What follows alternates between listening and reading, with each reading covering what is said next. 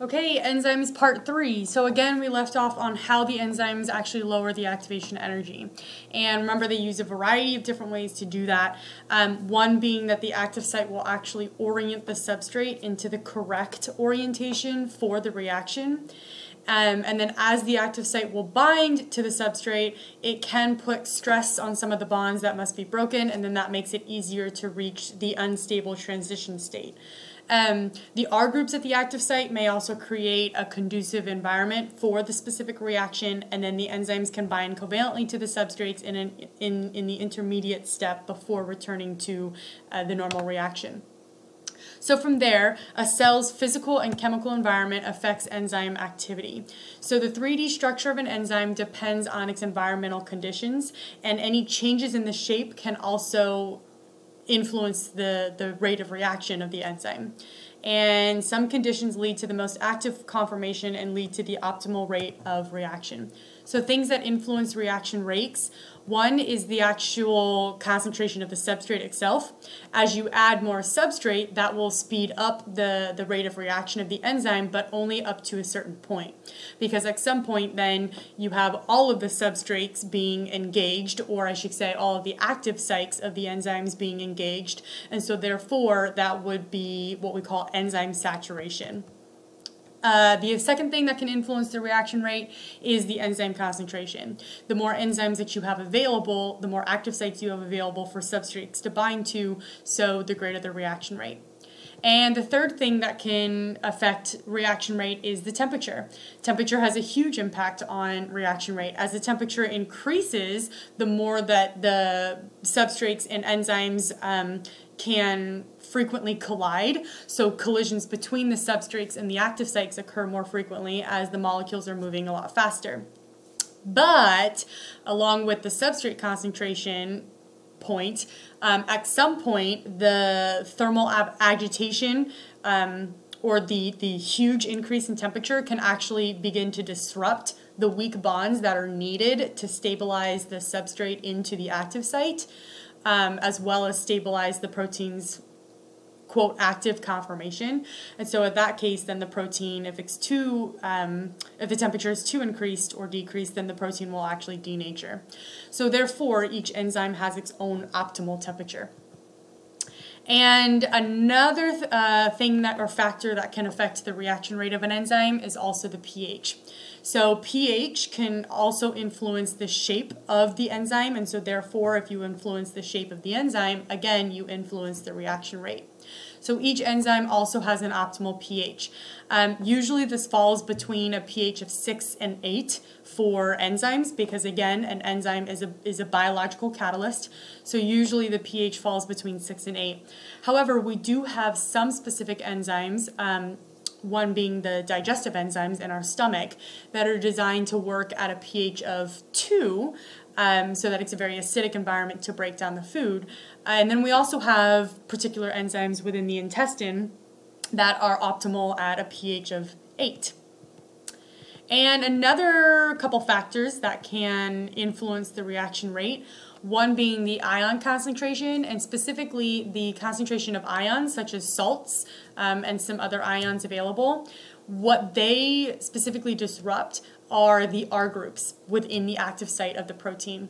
So again, if it's disrupting the R groups in the active site, then that has the potential of changing the conformation of the active site, which then ultimately changes the conformation of the protein, and then therefore the protein is no longer active. Another factor that can affect the reaction rate is that many enzymes, not all of them, but some of them do require a helper, so to speak, and it's a non-protein, and it can be inorganic or organic. If it's an inorganic non-protein helper, we call that a cofactor. And I'll get into a little bit more specific about cofactors in a little bit, but basically the heme of hemoglobin would be considered a cofactor. And so they bind permanently to the enzyme or reversibly, but the presence of those can play a role in the reaction rate of the enzyme. Or again, like I said, we have organic cofactors, and those are called coenzymes, and those are usually from derived from vitamins, so we often refer to coenzymes as vitamins, like for example vitamin B12 or biotin. But the manners by which the cofactors assist the catalysis are very diverse, depending on the cofactor and then depending on the enzyme. So again, for cofactors and coenzymes, like we said, proteins, they often use small non-protein molecules to perform functions that would usually be difficult without them. And the greatest example is hemoglobin, right? So in order to actually transport oxygen, or pick up oxygen in the lungs and then transport it to other areas of the body, we need to actually pick up the oxygen. And what helps the protein pick up the oxygen is the cofactor, which is called heme, the heme group. Okay, and it looks like this, where you have the iron atom in the middle. And that iron atom in the middle is what actually binds to the oxygen, picks it up, and then therefore the protein hemoglobin can carry the oxygen from the lungs to the rest of the body.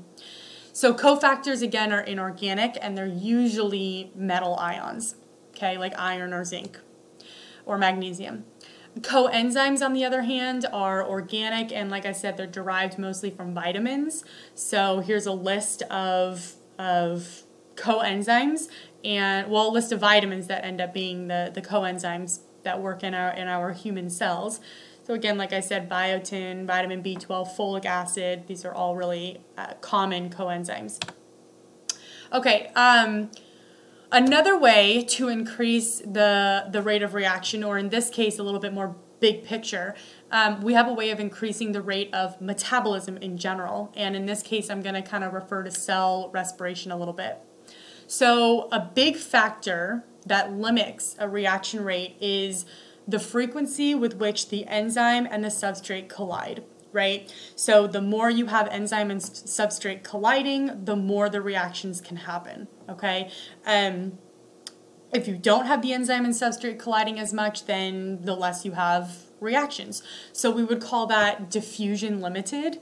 But knowing that the reaction rate depends on this limited factor, so to speak, it begs the question of how can a cell maintain a very fast metabolic rate without having such high concentrations of substrate or high concentrations of enzymes, right? Because if the overall factor that determines the rate of reaction is the concentration of enzyme and the concentration of substrate, then the question is like, well, how can the enzymes be so fast? Because earlier we talked about how the turnover number is roughly 1,000 substrates per second. So how can those enzymes be so fast if there's not a high concentration of substrate or enzyme? And one of the ways, well, there's two ways actually that the cell can maintain these fast metabolic rates. And one of them is the idea of the multi-enzyme complex, which is extremely, extremely common.